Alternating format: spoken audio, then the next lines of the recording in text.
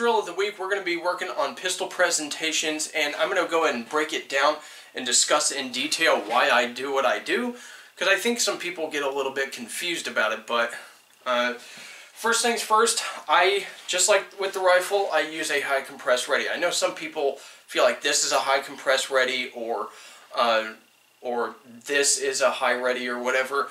Yes, we're technically high ready, but with more experience in CQB from Global War on Terror, this has been more recognized as the high ready. And so basically this allows you to be a lot quicker on target, be able to keep it nice and compressed, and it works at close range, long range, just like with the rifle.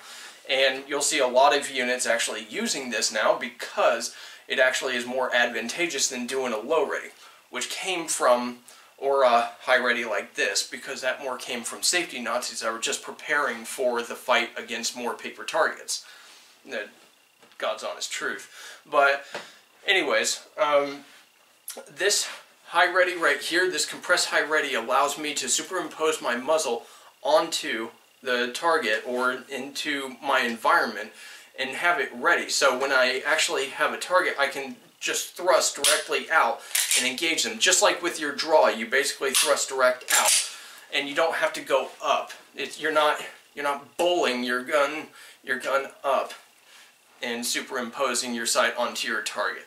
So this allows me to superimpose it, have it nice and compressed and controlled, and then I extend out and I deal with the threat. So the next detail there is superimposing your sight picture. I know some people talk about having a focal shift from focusing on your target, identification of your target, and then performing a focal shift once you come out.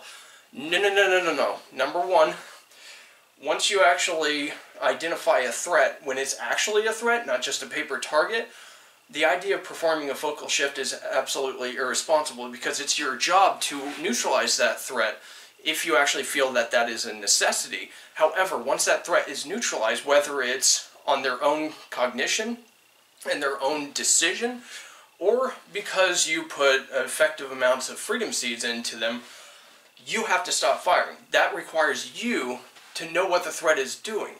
That requires you to focus on that threat's activities. You cannot do that if you're focusing on your sights. You can't. So it is on you to superimpose your sights onto them.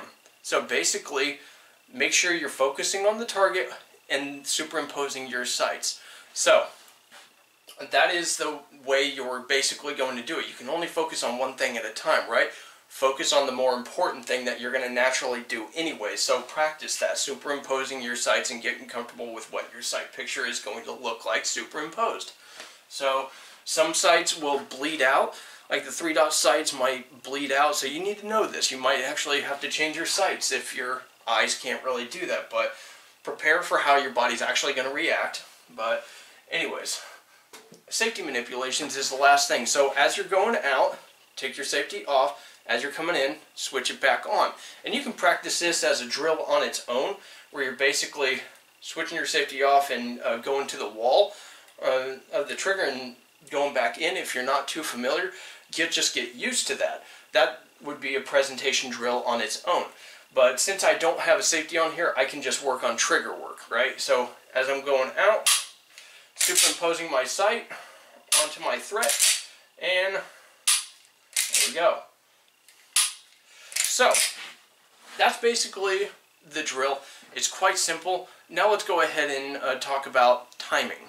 So I have my dry fire par timer set up for 1 second. This is something to work up to. If you're kind of working on superimposing your sights, you might want to go like 2 seconds, like snail's pace, working on that transition and coordinating peripherally, getting your sights on. So I have mine just set for 1 second. That's where I'm at. And I have 3 seconds to reset my pistol. That gives me just enough time. So that does give me a bit of stress in order to test myself. So the important thing to remember is when you're conducting dry fire practice, you want to make sure that you're not forcing yourself beyond your capability to do the drill properly. So that's something that I found. That's why I do it in 25 rep sets instead of 100 reps altogether, because my muscles will fatigue and I'm not quite at that point where I have the strength to just continue. I don't have the muscle endurance in order to just do this over and over again at that kind of rate. So anyways, let me go ahead and start here, and I got 3 seconds. I'll get my target.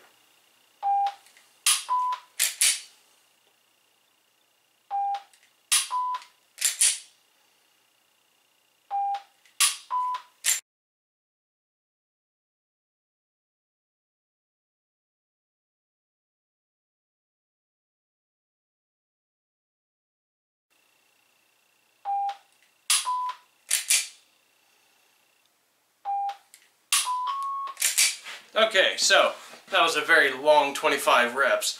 So anyways, in between your sets, if you're going to do sets, you know, start out with 5 to get comfortable with that pattern and stressing yourself out and seeing how long you can go in and out. And that'll help you develop a good procedural memory. And once you work up to it, you know, narrow your times down, try to put yourself under stress, but still be able to correctly go through the procedure and develop that good procedural memory, i.e. muscle memory for some of you people. But basically in between, do stretches for your hands and stuff, and this will help you over time, and it'll help your forearms. Give yourself, you know, 5 minutes in between sets. Give yourself time to stretch, you know, hydrate, take care of yourself, basically, because these hands, if you don't take care of them, you know, lotion, you know, olive oil can actually help with moisturizing your hands and stuff, and giving them a nice soak in some hot water and stuff like that, and lotioning them will really help that.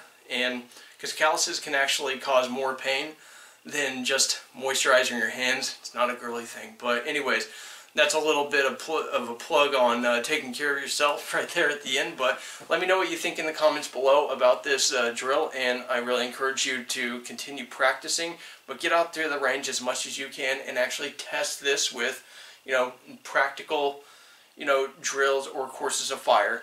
So anyways, test yourself often, practice often, and you guys have a good one.